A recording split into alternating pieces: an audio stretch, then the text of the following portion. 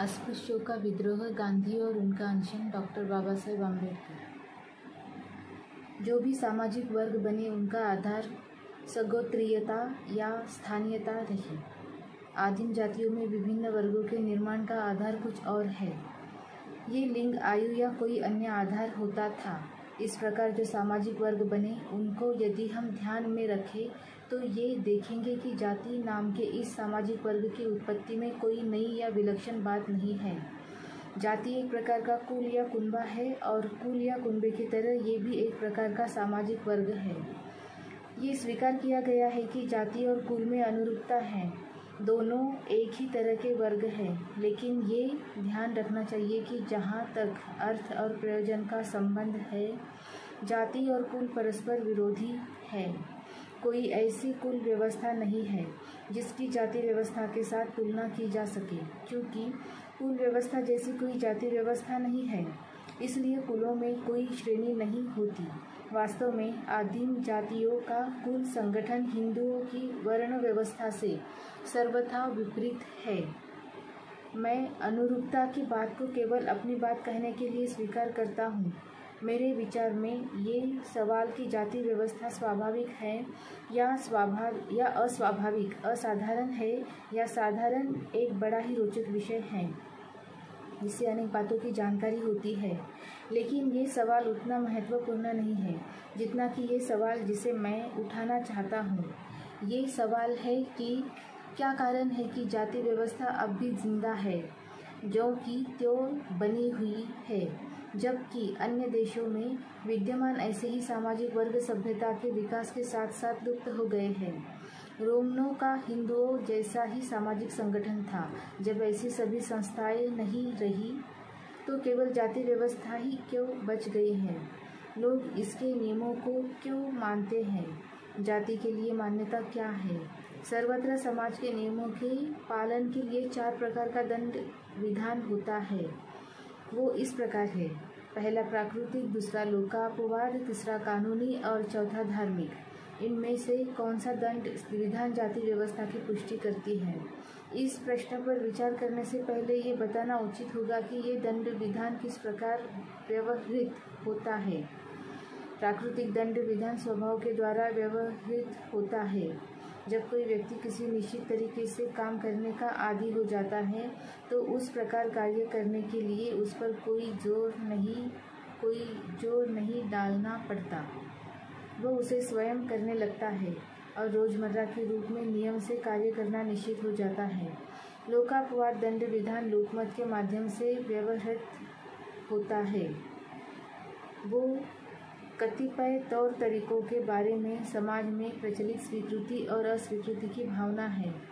कतिपय तौर तरीका आम तरीका बन जाता है और सुस्थापित आम तरीके के अनुरूप किए गए कार्य स्वीकृति प्राप्त कर लेते हैं और उसके विरुद्ध किया गया कोई कार्य अस्वीकार कर दिया जाता है। प्राकृतिक दंड विधान और लोकापवाद, इन दोनों में कोई विशेषता नहीं होती। वे सर्वत्र और हर सामाजिक कहे जाने वाले कार्य की पृष्ठभूमि में रहते हैं। उनके प्रभाव के विषय में निश्चित रूप से कुछ कहना कठिन है, लेकिन जहाँ कहीं भी ये प्रभावपूर्ण होते हैं वहाँ वे एक दूसरे से पुष्ट होकर ही प्रभावपूर्ण होते हैं। केवल कानूनी और धार्मिक दंड विधान ही ऐसे दंड विधान है जो किसी संस्था को जीवित रख सकते हैं। इसमें कोई संदेह नहीं कि वर्ण व्यवस्था को हिंदू कानून की मान्यता प्राप्त है। हिंदू कानून का हर ग्रंथ जाति को कानूनी संस्था स्वीकार करता है, जिसका उल्लंघन करना अपराध है और जिसके दंड का विधान है। मनु के कानून का ग्रंथ जिसे मनुस्मृति अथवा मानव धर्मशास्त्र कहते हैं, हिंदुओं के कानून का सबसे पुराना और सबसे प्रामाणिक ग्रंथ है। उसके उद्धरणों से ये भली भांति स्पष्ट हो जाएगा कि जाति पर कानूनी मान्यता की मोहर लगी हुई है। हिंदू कानून का निर्माता मनु 4 वर्णों की व्यवस्था को कानूनी मान्यता प्रदान करता है। लगता है कि मनु की संहिता का प्रमुख उद्देश्य 4 वर्णों के कानून की व्यवस्था करना था। संहिता के प्रारंभिक श्लोकों से ही ये बात स्पष्ट है। उसमें कहा गया है,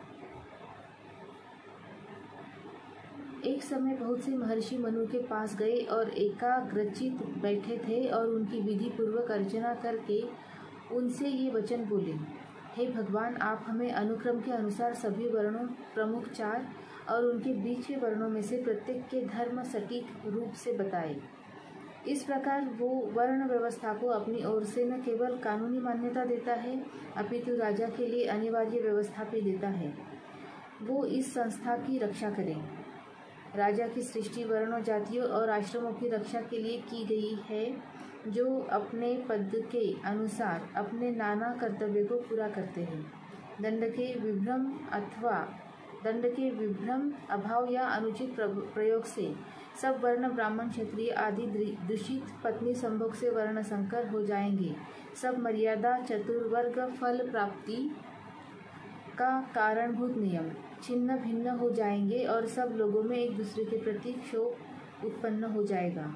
जाति के उल्लंघन को मनुपाप कहता है और जो जाति से च्युत होकर पतित हो जाता है उसके लिए वो भिन्न भिन्न 3 प्रकार के दंडों की व्यवस्था करता है। पहला दंड मृत्यु के बाद का दंड है। मनु कहता है, जो पतितों के साथ संबंध रखता है, जो अन्य पुरुषों की स्त्रियों के साथ संभोग करता है, जो ब्राह्मण की संपत्ति का अपहरण करता है, वो ब्रह्म राक्षस हो जाता है। इस जीवन में पतित के लिए दंड का विधान दोहरा था। एक तो बहिष्कार था। मनु ने बहिष्कार का जो रूप स्वरूप निश्चित किया है वो इस प्रकार है, जो पतित के साथ संबंध रखता है, उसके साथ सवारी करता है, एक ही आसन पर बैठता है, भोजन करता है वो 1 वर्ष में, और जो पतित के साथ यज्ञ करता है, उसे विद्याध्ययन कराता है, या जो पतित के साथ विवाह संबंध करता है वो तत्काल पतित हो जाता है। जो इन पतितों में से किसी भी पतित के साथ संबंध रखता है उसे ऐसे संबंध जब पाप के शमन के लिए वही प्रायश्चित करना चाहिए जो इस प्रकार के पतितों के लिए निर्धारित है।